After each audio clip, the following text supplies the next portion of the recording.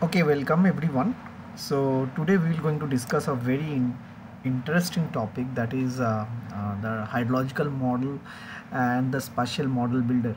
So how in in ArcGIS Pro you can use this hydrological model tool. So I will give you some idea on that. Okay, so and we will also going to discuss about the automatic model builder, how can we will going to build. Okay, and we will also going to see the manually how can you can create a very big model.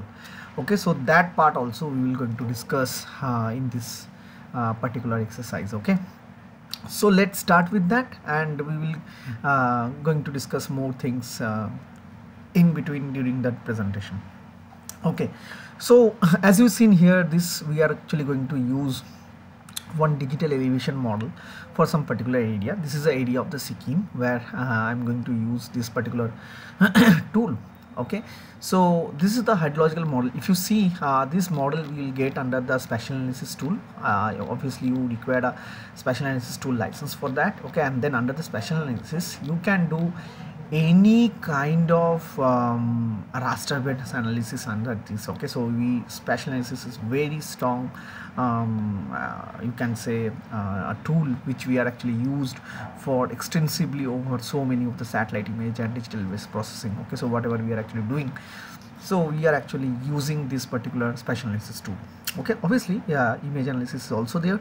With that, spatial analysis also we are actually used extensively for that. Okay, so now you just see here here under the hydrology. Okay, so we have a various process to apply. Okay, so I'm just going to first I'm going to show you at least 4 steps. Okay, to accumulate, to understand the accumulation zone where the all the water bodies is actually coming and accumulate. Okay, so that part I have to, up to that I am going to show you. Okay, so for doing this, the first steps which we are actually going to do over any kind of images, that is the field corrections. So you see here field corrections, what it is actually doing. So field corrections, suppose various DEMs, they have some errors inside their pixel value. Okay, so that it is actually correcting, averaging, that is taking the value from the surrounding and it is filling that part. Okay, so that is actually how field is actually working. So before hydrological model you have to start, so we have to do the field corrections over your digital elevation data. Okay, so I'm going to give suppose I'm going to give an input of this particular DEM here. Okay, so let's see. Okay, let's see the output. Okay, first. Okay, so let's see the output. So just run it. So you will not find much change over here. Okay, but yes, if there is any kind of error inside this particular DEM, then definitely it will going to correct. So this is a very important part of digital hydrological model. Whenever we are going to start, you should go for the field corrections. Okay, now after field corrections, you just see here, this is a very important input for your flow directions which you are going to create. Okay, so now the flow directions, whatever I just want to run. So flow direction is every 8 directions how the flow is actually going on. Okay, so that we are going to calculate. Okay, so let's see. So you have the flow directions here. Okay, so I just selecting this field corrected image as an input there. Okay, so always remember you have to give the field corrected image for the flow direction calculation. Okay, so let's run it and see the output first. So after this we can go for the further steps, that is the accumulations. Okay, so we will going to see that how we will going to run it. Okay, so and in between, if you want to calculate the basin, so you can go and calculate the basin also for some particular area. Okay, so you can go for that level. But before showing that, because here this is this demo I am just trying to explain you about the automated spatial model builder and the spatial model builder by manual. Okay, so how we are going to create it. Okay, so that's I'm just going to explain it. Actually hydrological explanations is not focused for this particular demo, but anyway I'm just telling you because you will get an understanding about that. Okay, if you want, I can create one more demo about the hydrological model, the full analysis of the drainage extraction part. Even if I will going to create a model builder, a full model builder, to extract the drainage pattern, according to a stream order. So that I will going to show you in this particular demo. Okay, so let's see. After this flow directions, what I want, suppose I want to calculate the accumulations, means where my full water will come and accumulate it. Okay, so that I want to see. Okay, so how we're going to use it? So see here, this is your accumulation tool. So let's accumulation tool, you have to give input your flow direction output. Okay, so let's give in that, and now you can run this tool, and after running this tool you will get the output where you will see a major river where this total valley where water is actually coming and it is going to store. Okay, so that we will going to see. It is taking few minutes time, but you will see the output.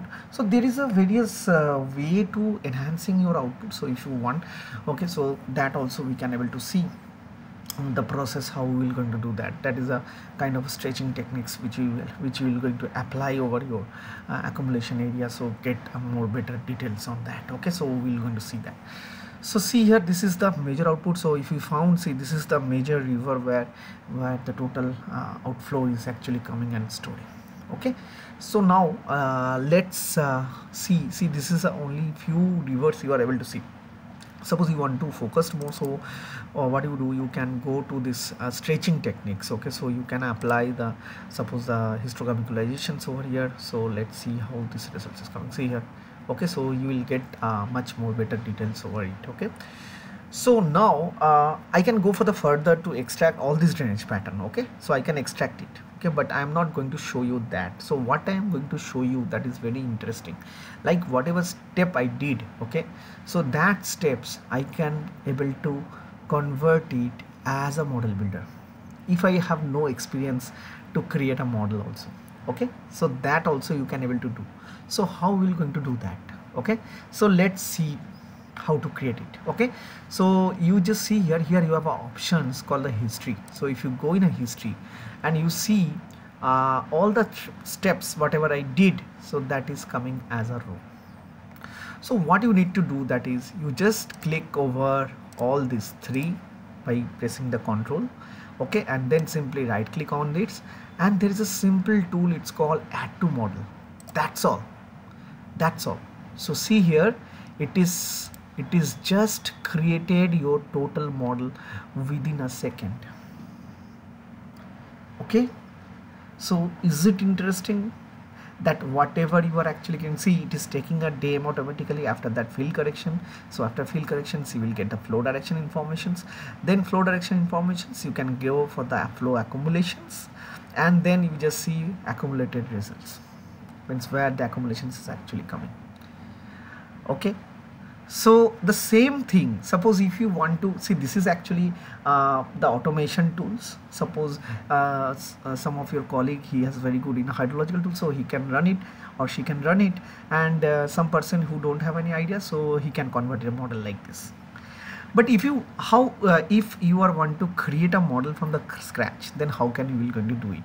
So I will going to show you that. Okay, so this you understand about how to create an automated model builder. And one more things I will just add it to you, this to you, like suppose you want to convert it in a Python code. So many people are actually doing that. Okay, so you can convert these in a Python code also. Okay, so many options will be there. You just see here, export to the Python file. Okay, so if you so this is the saving of that. Okay, and you can go to send to the Python window, and you just see you will get the total code of that. Okay, and if you want to give that code to someone, then you can go for the exporting. Okay, so you can go for the export the Python file. You can save it. It's in save in ArcGIS format, and you can use this code. See, some of your program friends who's working in programming, so he can use it that also. And most beautiful thing is, whatever the model builder tools you are going to create, within a second you can create a converting the Python code like using this particular tools. So this is a very easy way to understand, and you can do how to create a model using a Python code. Okay, so that you can do it. Now I will show you one more thing. So this is the automation process. Okay, so I'm just closing this, I'm not saving it anything. Okay, so you just see here under this toolbox. Okay, so demo. Okay, so these two models is already there. Okay, so if I want, I can remove this two model permanently. Okay, why? Because I want to show you a new model how we're going to create. So if you want to create a new model, then just right click on this, go to the new, okay, and click a model, and you just see a new model window will come up. And if you want to give this particular model, okay, as a name, then just simply right click on this and go to the properties, and you can give a model. Suppose you can give a name hydrological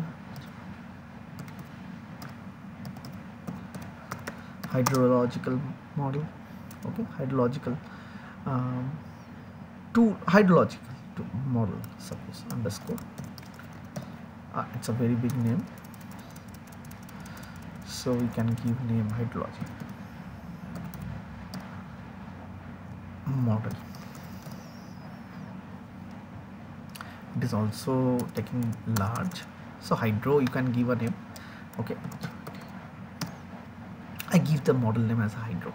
Okay, so let's click on OK. So once you click on OK, they see this is still not reflecting. Why? Because I didn't save this model.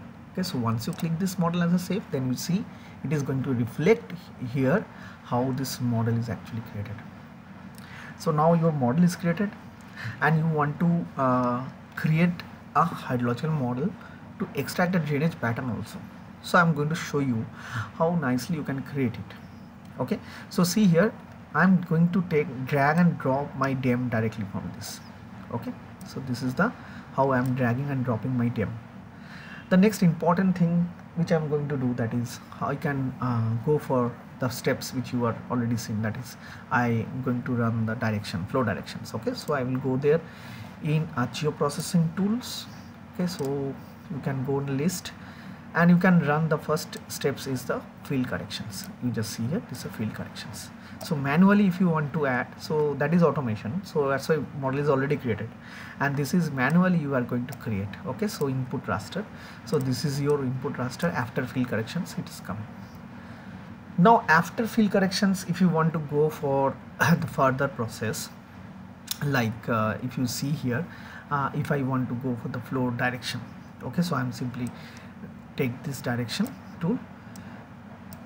Okay, so this is a output drop raster, so I'm just taking it there, and I'm giving input of this flow direction raster as an input raster. Okay, so now what I want to run the next steps, the flow accumulations. Okay, so simply drag and drop this flow accumulation. This see up to this, that time it is done automatically because I just go for the manual process, automated process. Okay, flow direction raster, and see accumulation is also coming.